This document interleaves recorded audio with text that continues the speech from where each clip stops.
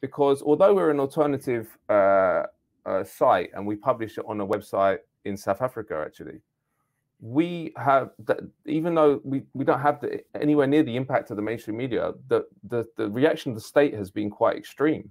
So, for example, last year in October, we found out we were blacklisted by the Ministry of Defence.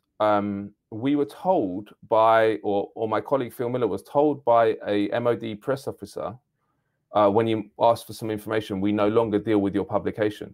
And actually, this sparked a level 2 press freedom alert being sent out by the Council of Europe, which means the MOD had to respond. And Ben Wallace, the Defence Secretary, had to make a statement in the House of Commons about it, and he ordered an independent inquiry and review of what had happened. And this was published a couple of months later, and it basically showed that some senior officer within the press office had said it had called us a hostile organization and said to put us on a list, which sounds like something out of Pinochet's Chile or something, you know, like independent journalists being put on a list by a military officer. Again, this was published. The inquiry, the review was written by Tony Blair's ex-spokesman, not defense spokesman, ex-spokesman. And it was published on the government website. Not one newspaper has ever written a word about it. It's been completely buried, which even surprised me, because I thought if it comes on the government website, it's been written by this establishment person, they might cover it. But again, completely ignored.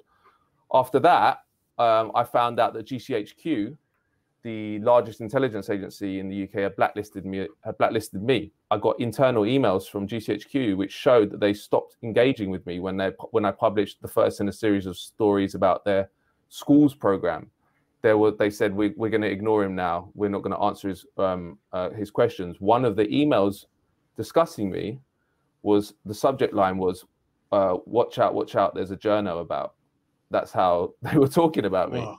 This is and again, that wasn't picked up in the media at all. We published a story about it. But we're not powerful people. We're just alternative media journalists.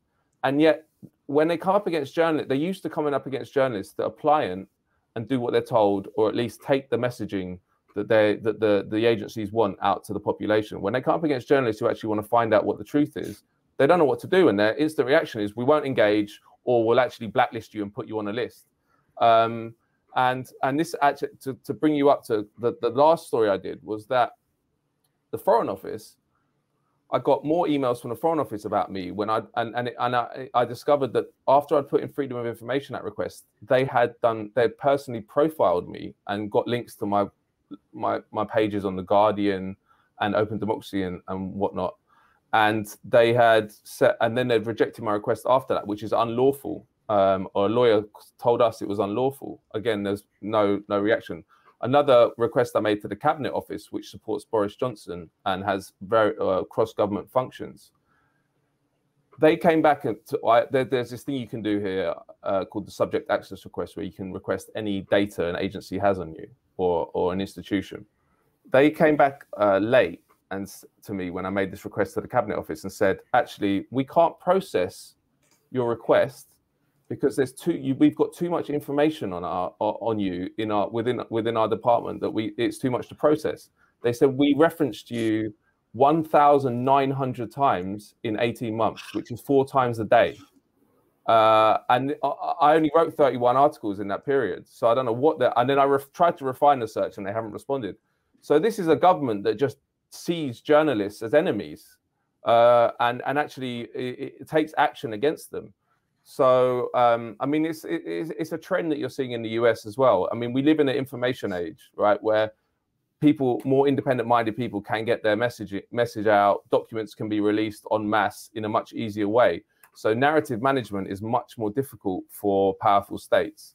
So now they're going to clamp down on the ability of journalists to do their job, because there's more ways we can get our work out.